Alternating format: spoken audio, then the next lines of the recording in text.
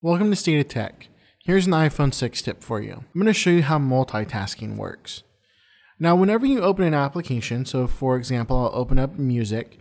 I'm using the music app. Let's just say I'm going throughout my normal day. I'm listening to some music during a workout, and then I hit my home button to come back home. Now, that doesn't really close the application. That just kind of puts it into the background. The way that you close an app is you double tap on the home button, so you actually press it in physically twice. And here we have the multitasking system. So I can swipe through, and these are all of the applications that I've had open that are running in the background. Now, not all necessarily continue running, but there are some that will actually keep the services going.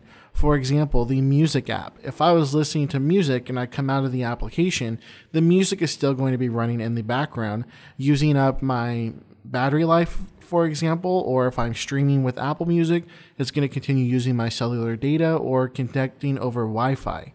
But some apps kind of go into a suspended state. So for example, the App Store.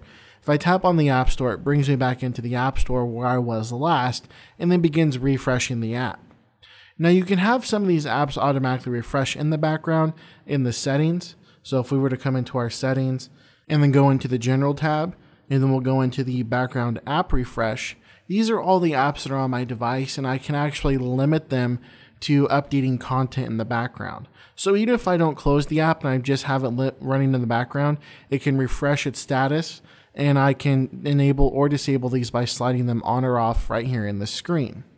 And then if I really truly wanted to make sure an application was closed, double tap on the home button and it brings us back into multitasking. And what I do now is just swipe up on the app and it's going to close it.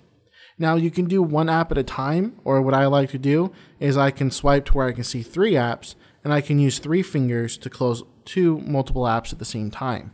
So that is how you do multitasking on the iPhone. And for more tips and tricks, be sure and visit stateoftech.net.